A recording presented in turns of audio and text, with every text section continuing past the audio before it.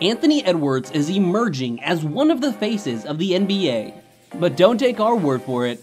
This is how NBA players really feel about the young phenom. Ant and fellow USA basketball star Tyrese Haliburton are on the short list of great players under 25.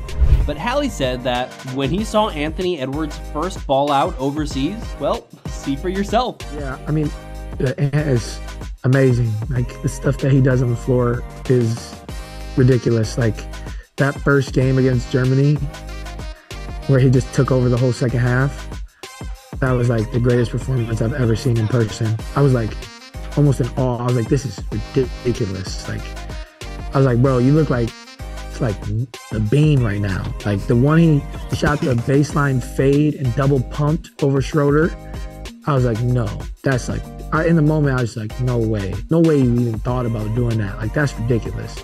Anytime you hear a guy compare someone to the Bean, Kobe Bryant, you're in good territory. Austin Reaves talked about the same Kobe-esque shot against Germany.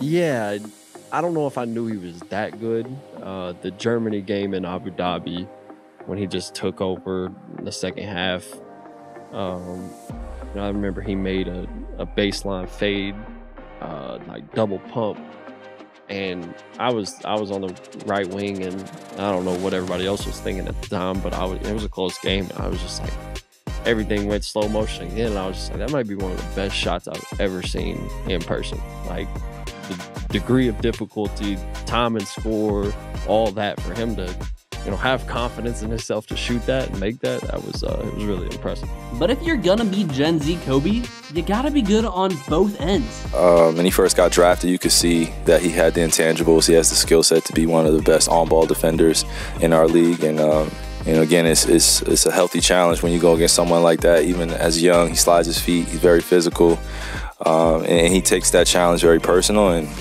he got a few stops. We look at each other, we wink at each other, a few possessions that he had on me, and that's what makes this league great. You can have those mini battles. A lot of guys are athletic enough to be good perimeter defenders, but most of them aren't competitors. That's why Donovan Mitchell knows Ant is something special. I gotta say, Ant bring it every night. Yes, sir. Ant a dog, man. Like, yeah. I think Ant's a guy, like, he bring the best out of you. Like, you know what I'm saying? Like, yeah, he talks and all that, but like, as a competitor, like, that's what you want. Like, you want to go against, a guy like him. You know what I mean? So, hey, I would say he's probably #1 for sure, just because of the energy he brings. Anthony Edwards is already one of the top shooting guards in the league. Do you think it's him, Mitchell, Devin Booker, or someone else? Let us know in the comments. Although Austin Rivers seems pretty sure of his answer. This guy demands that respect, and he's going out there now and doing it every single night. He is on his best nights, and how he's playing right now, the best guard in the NBA.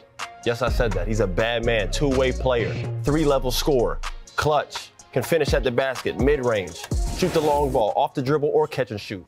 Ant's been a superstar since high school, though it took Jason Williams a second to figure that out. So I was coaching a high school all-star game in Atlanta when he was still in high school, his senior year. And I don't know none of these kids, man. These young kids, I don't know. I'm just coaching, like, just to be there. But I know what time it is with me now. Just show up. That's all we want you to do. So I'm there coaching, and Ant's on my team. Jump ball, Ant's on the bench. I don't know who Ant is, but jump ball. As soon as the other team get the possession, I swear, but it didn't take 2 dribbles, I get a tap on my shoulder. Oh, yeah. It's the director of the whole tournament. Why ain't #2 in the game? I'm like, I don't know. Is he supposed to be? Yeah.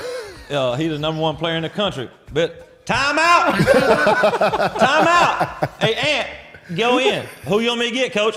Whoever you want, bro. But to be a real superstar, that needs to translate to winning. The Timberwolves have been fighting all year for the top spot in the West, taking down some title favorites along the way.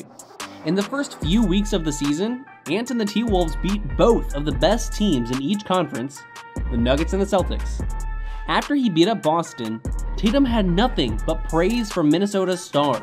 Ant's one of my favorite guys to watch in the league. You know how explosive and talented he is, and continues to get better each and every year. And I just like how he competes. He competes on both ends of the floor. And he made some big plays for his team tonight, especially down the stretch.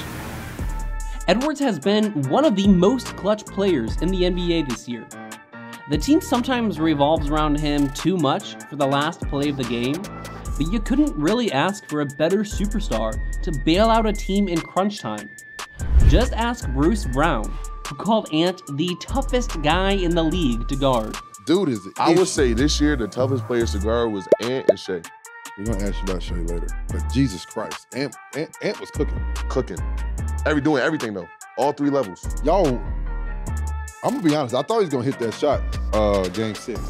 The play Bruce is talking about is the end of Game 5 in last year's playoffs. When the Nuggets beat the Wolves in the first round, Brown was guarding Ant on the game's final shot, the one that would have sent the clinching game to OT. Saying that the toughest guy to guard is either Ant or Shea, just the guy who's second in MVP odds right now, that's pretty good company, right? Maybe Bruce has just never guarded Luka, I guess. Even Luka, who is definitely the hardest guy in the league to guard, by the way, praised Edwards. I mean, we want Rudy to play make, that's what we double Edwards, he's the big problem. But he started talking to me in third quarter, I think, or second quarter. So, when you start that, I'm coming back to you. You love to see a guy praise an opponent while also refusing to back down. The Luka-Booker rivalry hasn't really been a rivalry the last couple of years. Is Ant and Luka gonna be the next best rivalry in the NBA? Let us know in the comments, because if that's the case, Ant might be the next face of the league. He was a replacement, saying like, we don't want to be here, I don't want to play.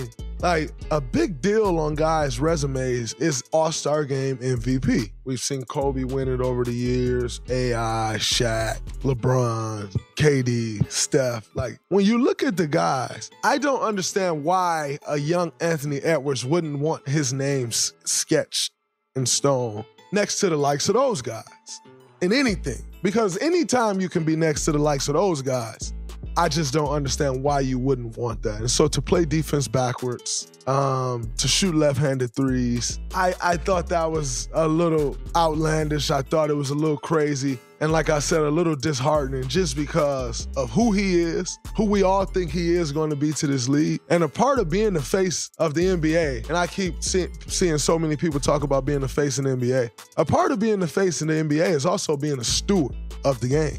A steward of the NBA. When you look at LeBron James and how long he's been the face of the NBA, you look at Steph Curry and being one of the faces of the NBA, they're stewards of the game, of all things NBA. As the face of the NBA, you're kind of in direct partnership with the NBA to continue to move this thing forward. And so, and maybe Anthony Edwards doesn't want to be the face of the NBA because everybody don't want that. And I get it. Like, there's different things that comes with being face of the NBA that not everybody wants. And he's entitled to want that. But if Anthony Edwards is who I think he is, somebody needs to be teaching him that. If he is who I think he is, which I think he is exactly who I think he is. Ant spent the whole All-Star game shooting left-handed, proving just how little he cared about the whole thing. Draymond thought it was ridiculous. It takes way more than just playing ball to be the face of the league.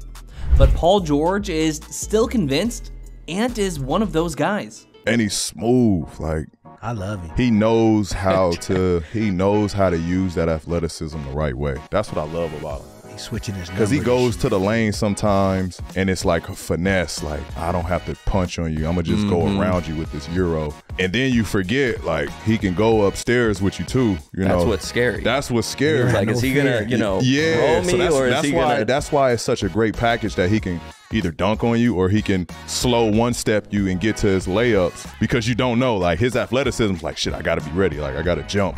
Speaking of dunking, remember that monster jam on Trey Murphy? Because Trey does. The power that he went back on the tomahawk was so strong. I said, I'm not getting that. So I bailed out in the air, in the middle of that. That's this decision.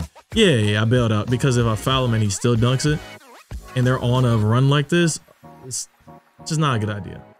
Of course, the best players to talk about Ant, his former teammates. D'Angelo Russell played with Ant right out of the gates and was able to see him grow. I mean, I'm more impressed with his consistency. Honestly, he's becoming a pro.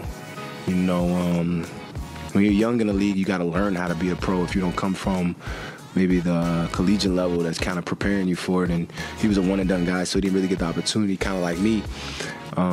So him being in the league at a young age, he's learning how to be a pro on and off the floor, and you can see the development. Him focusing on his craft and his consistency with his routine. I think that's what's allowing him to be consistent the way he is tonight. Man, I know if I say this, man, I know y'all go in the world go look at me like I'm crazy and I go put all that pressure on that kid. But man, I told him, man, you got a chance, man. You got a chance, brother, to be Michael Jordan, brother. You really do. You really do. You really do. I've been around a lot of them. Man, the kid doesn't indulge in anything negative, JJ. The next Michael Jordan. That's some high potential. Do you think Anthony Edwards has the chance to become the next superstar? Or is he overhyped? Let us know in the comments, then watch one of these videos next. Listen to The Wrong Opinion, useless NBA trivia, and garbage rankings for more NBA content.